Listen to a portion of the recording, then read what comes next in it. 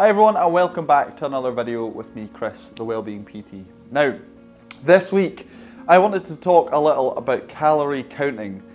Some of you that have a good memory might remember I've already actually done a video on calorie counting in the past, but I wanted to follow up that video with another video on calorie counting, because why not?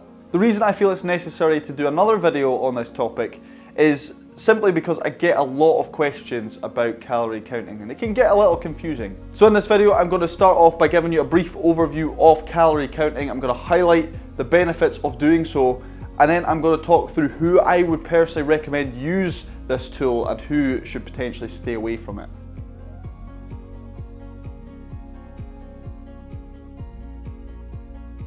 So briefly, there is no doubt that calorie counting can be an excellent tool that you can use to bring about changes in your health and fitness.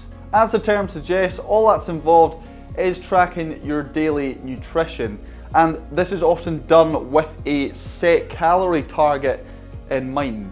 The reason we may want to hit a certain target each day is that this may help us either lose weight, maintain weight, or gain weight depending on your goal. Generally speaking, if your goal is to either lose weight or gain weight, I would certainly recommend using calorie counting. The reason I recommend it is because it ensures that we're consuming the right amount of calories day to day in order to help us attain our goal. If you don't track your calories, then it's less likely you're going to be consuming the right number of calories consistently over a period of time in order for you to make the progress that you desire. Another benefit about counting calories is that you develop a better understanding and knowledge about the nutritional values of certain foods. There may be some meals and snacks that you have fairly regularly that you don't realise are actually either quite high or low in calories. But by tracking these foods, your knowledge about the calorie content or the nutritional value of certain foods will improve. Okay, so there are some really good positive things that can come from calorie tracking. What about some negative things?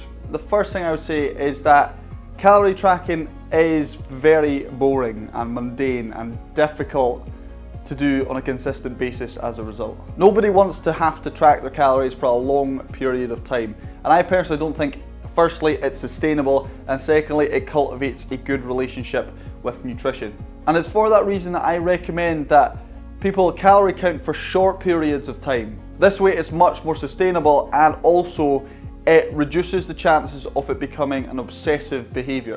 And that leads us on nicely to my next point. If you cast your mind back a few weeks, I did a video on disordered eating. Disordered eating behaviours are these unhealthy behaviours that are actually detrimental to our physical and mental health and well-being. If someone really struggles with disordered eating behaviours, I personally would not recommend they use calorie counting, because it's likely going to feed into these behaviours and make things worse in the long run.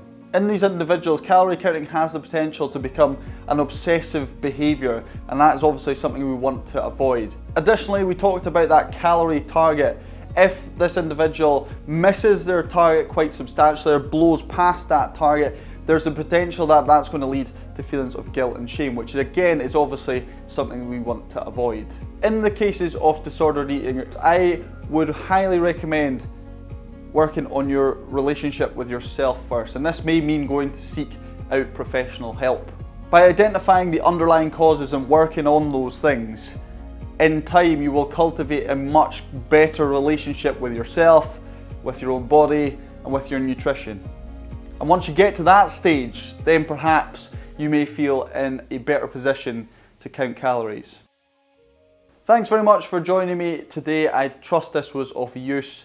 If you have any more questions about calorie counting, if there's anything more I can help with, make sure you get in contact with me. You can either leave me a comment below, or if you want to speak to me more privately, then message me on Instagram. If you want to learn more about physical training, mental health, self-care, nutrition, mindset, and much more, then consider subscribing to my channels and go and check out my other videos. Thanks once again, have a wonderful week, and I will catch you next time.